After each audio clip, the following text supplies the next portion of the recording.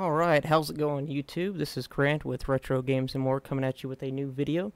Wanted to show you guys a little project that I've been working on for the last day or so.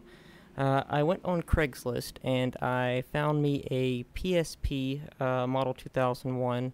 It's the slim one. It was the white Star Wars edition. It had the Darth Vader on the back of the battery cover. I got it with some games in a case for 60 bucks, and the screen was kind of scratched up, so I decided to mod it and get a new shell. Excuse me. And so I went online, picked up a awesome shell, and I changed it out, and I want to share it with you guys. So, all right, here it is.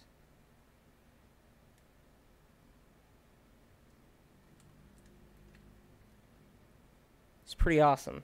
I really like the color. It pops. The only complaint I had with this shell was that the buttons, it actually came with yellow buttons, and it came with yellow buttons all on the bottom and everything. But the problem is that you can tell that this is kind of like a Japanese import shell. The quality's not as high as an original PSP shell or casing. So the buttons were really low quality. They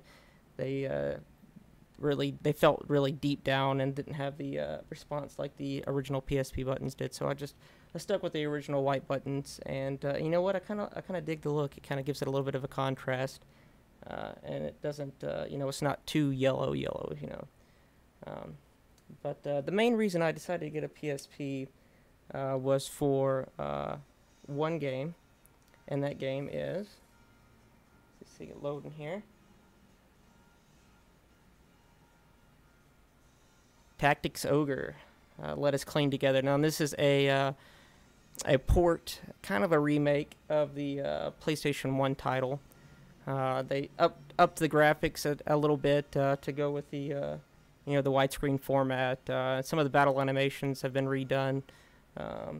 And it is a little bit different from the original, but this is literally my favorite game for the PlayStation 1. And when I heard that they were making a remake or porting it to the PSP, I had to have a PSP. Anyways, yeah, this is the new shell. I tell you what, this thing was super hard to mod. I modded a Nintendo DS Lite before. And that's child's play compared to changing out the shell on one of these PSPs, because there's just so much to it. But I was really impressed with how small the motherboard was in this thing. It's tiny, and the GPU is really small, and it's very impressive little piece of hardware. Yeah, it's awesome. Works great. And I'll share with you guys some of the games that I got. Actually, I'll show you all the games that it came with, and you can tell me if 60 bucks was a good deal or not. Alright. So, the only cased game that it came with was Burnout Dominator. I haven't played this one yet. I've been too infatuated with Tactics Ogre. But, I love the Burnout series on the Xbox and on the Xbox 360 and the original Xbox, and I've always loved playing the Burnout games, so I'll probably enjoy this. I'll show you the non-boxed games that it came with. It actually came with this random hard case, which is kind of nice. The inside is kind of rubberized. I'll show you. I guess inlays for everything.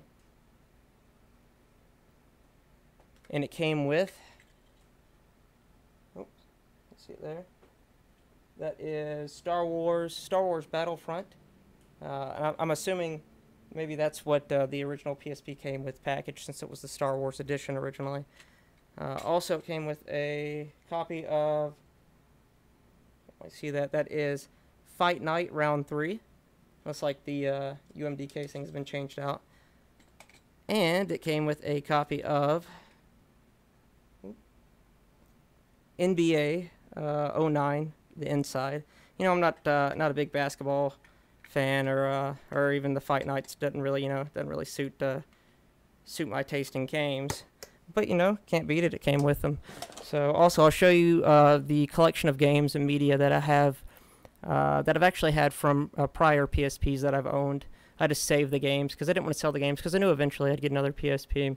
So, let me go ahead and start out with probably the best game ever on the PS. It is. It's the best game developed for the PSP, hands down. It's one of my favorite games of all time, and most people would already know exactly what I'm talking about before I show it, and that would be Final Fantasy VII Crisis Core. Amazing game, amazing game. I love the battle system. The graphics are amazing for the PSP. There it is. Don't have the booklet for it, but yeah, if you haven't played this game, please do yourself a favor and go out and get it. It is worth buying a PSP just for that game alone. The game is amazing. And of course, Tactics Ogre. Now, I did buy this game when I purchased the PSP, you know, because this was the sole reason I wanted to get a PSP. And yeah, I did pay $28 used for it, so it was a pretty decent deal. It's you know, it recently came out, I guess, what, three months ago or so. So I wish I would have actually got it when it came out and bought it brand new, but you know, still got it and I love it. It's amazing. It's like I said, I'm infatuated with it right now, and it's the only game I'm playing. Also, I did pick up this game afterwards, and it is, excuse me, Final Fantasy Tactics: The War of the Lines. I'm a huge tactical game fan, as you can tell, and I really loved Final Fantasy Tactics for the PlayStation 1. So my local game dealer was running a special: buy 2 games, get 1 free.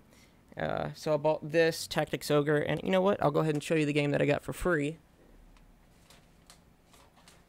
Now, as you might know, oops, as you might know, I'm a big retro gamer, so I had to pick up an NES game. I don't know how you pronounce it. I think I've seen reviews of this game. I love the cover art. Astyanax, I have no clue how you pronounce it. I haven't played it yet, but it's in really good shape. Got it free. It was normally $6, so you know, $6 free. But yeah, let me know if that game's any good, and you know, I'll be playing it eventually. Another awesome game for the PSP that I have, that if you have a PSP, get it. If you don't have a PSP, this would be another reason to buy a PSP, and that is Brave Story. It is such an amazing, simple RPG, turn-based. Graphics are amazing. The battle system's awesome. You know, it's a little quirky story, kind of cutesy, but you know, I really enjoy it. I'm a huge fan of turn-based RPGs. You know, big original Final Fantasy series fan. So, also, almost done showing you all the games I got. I have the Namco Museum Battle Collection. Gets 20 arcade or over 20 arcades classics, and I love the Pac-Man like revision that they have on here. It's really awesome. A lot of the games have like upped graphics. It's a really cool collection. I bought it a long time ago. I just held on to it. It's nice to have when I want to break from serious RPGs, or you know, if I just want to pick up a quick game and get into it. It's really awesome. Also, this is the last thing I have for my PSP, and I'm planning on buying a lot more things in the future for my PSP. If you haven't seen this series, this animated series, you should definitely go out and go pick it up, rent it, go to your local. Well, you probably can't rent it. It's kind of an older series, but it's so amazing. I really, really love this series, and that is the Aeon Flux series. Now, this is the complete collection. And I can't remember how much I paid for it. I know I got it as first deal. It's probably like $6 or something.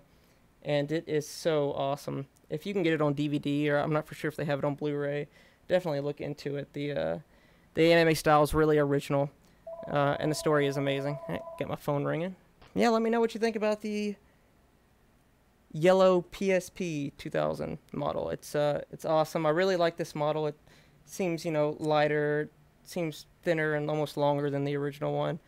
I love all the PSPs though, maybe except for the Go. Actually, the Go's pretty awesome too. Anyways, that's my video. I appreciate you taking the time out of your day to watch it, and have a good one. Look forward to future videos. Thanks.